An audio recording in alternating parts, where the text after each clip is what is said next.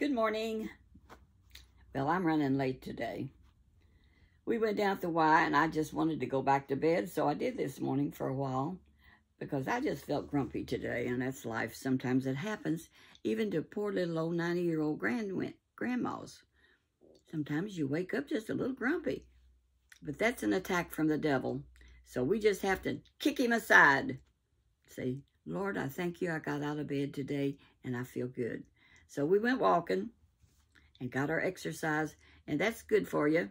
And I came home and I was still a little grumpy. I don't know. It's an attack from the enemy. It's not from God. He's on our side, but the enemy is not. So I said, what am I going to do? I got to shake this off. So I said, get away and leave me alone, Satan, and I'm going to clean my stove. So what did I do? I got busy cleaning my stove.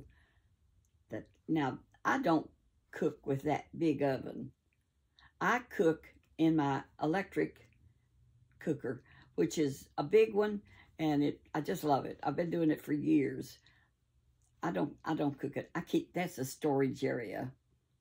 That's what dishwashers and ovens are for. I cook with my other oven, and I made a peach cobbler to take to that dinner. It's all gone. I made a big pot of potatoes and beans, green beans, with bacon grease and garlic powder and onion, and it's all gone. We didn't get to bring any of it home, but we had a good supper, and the pastor preached good last night at that dinner. It was a passion dinner because this is Easter, and he preached an Easter service about he is alive. Jesus is alive. He is. And he died for us so that we can live with him forever. And anyhow, I was looking at some scripture this morning, and it was about, let me see if I can find it. It was so good. It said, thank God every morning. And anyhow, we do need to thank him every morning, especially when you're 90 and you're still getting out of bed and feel good. You're blessed when that happens. And I enjoyed yesterday and cooking and getting it done. And I found a book this morning, and I was looking at it. I love cookbooks. I read cookbooks for fun sometimes. Fix It and Forget It, it says, cookbook. That's cooking with your slow cooker. And man, it's got some good looking recipes in it. And I was thinking to myself, I wonder if I could cook these same recipes in my Ninja Foodie, my pressure cooker, and it wouldn't take 4 hours. Could I do that? I don't know. I'm going to think about it because there was some good looking recipes in here. I know good and well, you know, I buy a rack of ribs. I'm going to cook one pretty soon for James because he just loves them. And I cut them up in about 2 ribs each, and I flavor them, and I put some smoke on them, you know, liquid smoke and barbecue sauce, and I put them in the Ninja Foodie pressure cooker, and you can cook those in 20 minutes, and they fall off the bone, and they're delicious. They're in the freezer. I gotta thaw them out, and I just enjoy cooking very much. I don't know if all y'all do or not, but I do. I didn't read that scripture. Oh, here it is. It is so good. February 1st, 2024 was when it was put on by somebody, but Psalms 91:11. For he will command his angels concerning you to guard you in all your ways. Trust in the Lord with all your heart and lean not to your own understanding. He takes care of us, and he took care of me through my grumpy morning, and it's gone. Thank you, Jesus. Oh, man, that is not fun. You know it? Any age you are. I don't know. Like I said, I usually wake up happy as anything. But you clean the stove or do something you need doing, you can get over it. And then I've put into practice, pretend you're happy. And I said, well, I'm happy. I wasn't that happy, but I am now. It passed. The Bible says this too shall pass, and you know that goes for about everything. This too shall pass. Nothing stays hardly. Everything keeps changing. I had a really good girlfriend, and I say I had because now she's in heaven. But she would say, we would go to the flea markets together, and she would look at everything. And she would say, you know, I had all this, and I had this very set of dishes. She said, but she moved into a small unit, and she says, but that passed. Everything keeps changing. I said, that's life, Anna Marie.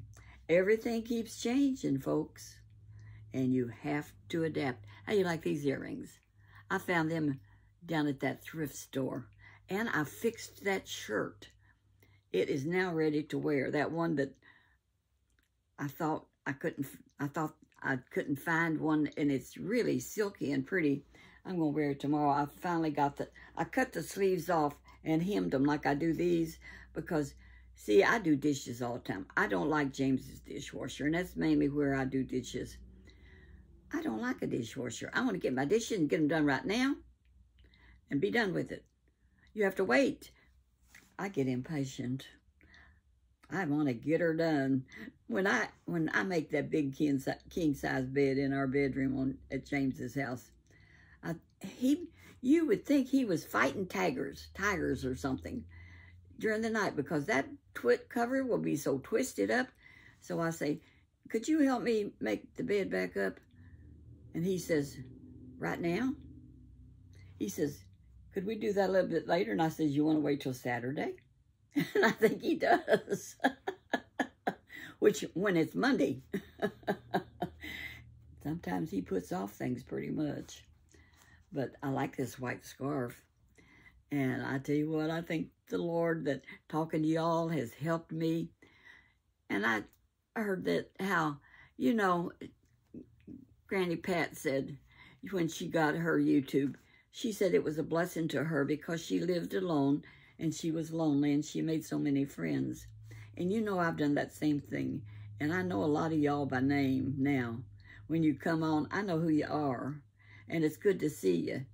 You know, like Doc Van Chilla and well, anyhow, Dee is the way it comes on. And she's always interesting stuff. And the girl that puts the red bird on, when I see her little red bird, I know she's got something nice to say. I just know, y'all, I haven't had any real mean stuff. But if you put mean stuff on, guess what? I did one time. And I found out you could delete that. I deleted it. I didn't want y'all looking at it.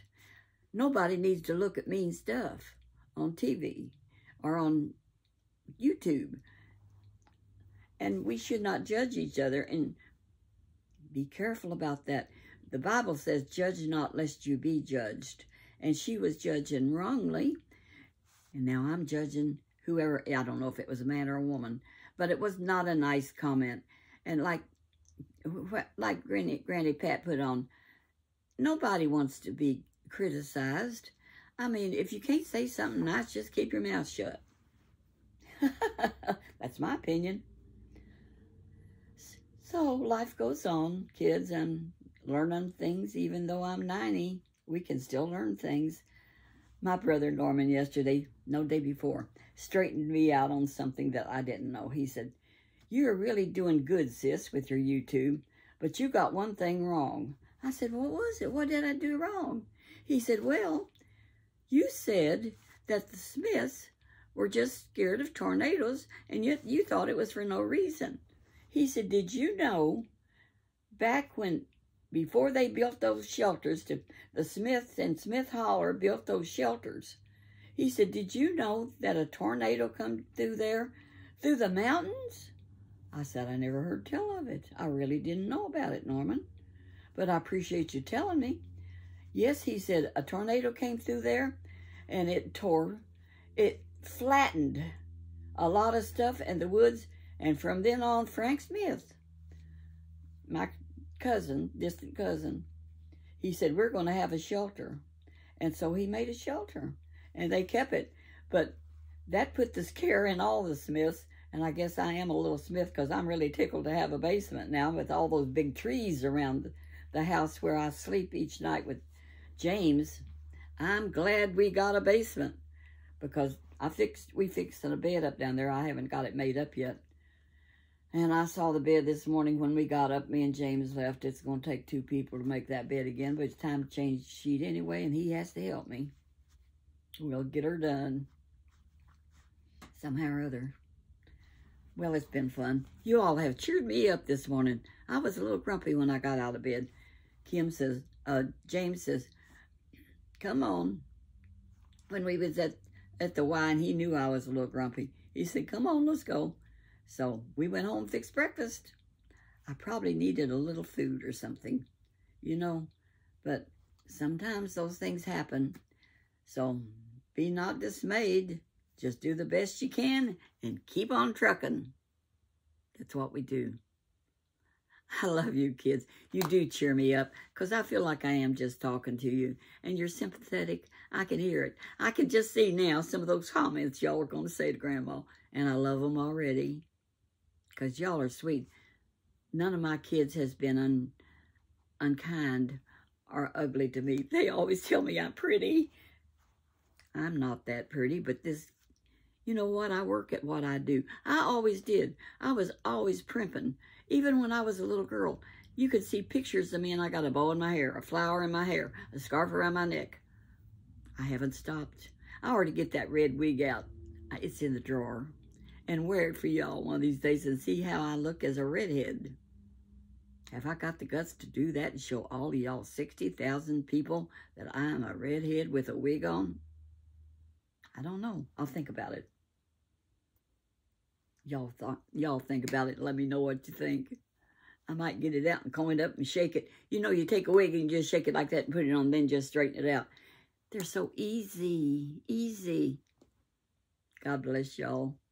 It's been fun. Thank you for cheering me up this morning. You have already. I can just see you there grinning on your face. And I'm grinning.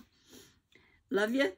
Walk that walk where Jesus Christ would be pleased with you. And you know, he died for us.